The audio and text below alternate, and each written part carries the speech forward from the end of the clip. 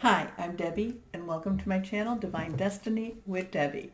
Today we're reading for August 14th and 15th, Wednesday and Thursday for my Aquariuses. Hello, my Aquariuses. How are you? Now, Wednesday and Thursday, I use my Radley Valentine Archangel Power Tarot cards. I have prayed, meditated, and infused the deck with Reiki energy. But remember, this is a general reading. It may or may not resonate. Take what you like, leave the rest. Couple of things. Yay! Mercury retrograde, the shadow, because Mercury's been direct, but the shadow is now gone. It's lifted. Yes, we can breathe again. But also the 15th is that full moon in Aquarius. This is a changer for you. This is a changing energies for you. It's very strong. It is the dreamer moon. It is, so this is where things can open up, possibilities that you may not even have thought about. This is a great time, 3 days before, 3 days after. You can use the energy. Great time again to do release what holds you back, relinquish what doesn't serve you, and request, because that's okay. It's okay to put that out into that universe. Now, 3 cards are face down. The middle one is reversed. So here we have the King of Michael. Now, Michael is your energy, Aquarius. This is your, this is your Wi-Fi, your mindset. This is like, totally in command. This is, of course, it's also Gemini and Libra, but this is totally in command of where you're going, what your thoughts are all about. This is not giving any wiggle room at all. This is like, this is what I want, and I'm going for that. This is principled, rational, ambitious, respected. Wisdom and objectivity are important now. Stay in your integrity, a situation that calls for honest and open communication. And again, this is like, I feel from my Aquariuses, this is very much, you are in command of your thoughts. You know what you're going for.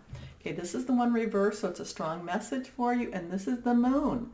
Okay, the moon. We talked about that. This is, again, please get out there and make sure that you utilize that energy. I'm never telling people to worship the moon. No, it is a divine creation, and it does affect the earth.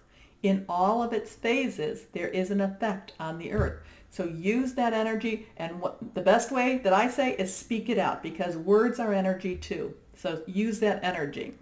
So this is Archangel Heniel, the opportunity to improve your plans. Listen to your intuition for accurate guidance. Face your fears and grow stronger. And your last card, and this one is not reversed. This one is the wheel. Okay, so this is the wheel. You have 2 Archangel energy cards here.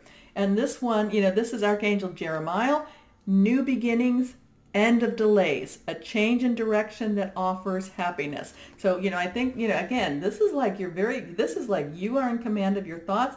And when those negative thoughts try to come in, you're scooting them out. You're saying, get the heck out of here. You do not belong here anymore. I allowed you for 7 years, and now it's done. Get out of here. And, and this moon, basically, it's improving yourself, improving your plan, listening to your intuition, connecting for that accurate guidance, facing your fears, growing stronger, and now you have this new beginning. This is going to be wonderful energy for you, my Aquarians. This is just continue, reach out, make sure you connect that higher power, guardian angel, spirit guide, voice of the universe, your divine, whoever that is. Connect, and go forth. Because this is, again, new beginnings, end of delays, a change in direction that offers happiness. So with that, it could be that maybe you were a nurse and now you're on YouTube. So it's that type of change of directions. Big things could be happening. And I hope big positive things happen for you. So my Aquariuses, as always, know that you are loved and be blessed. Bye-bye.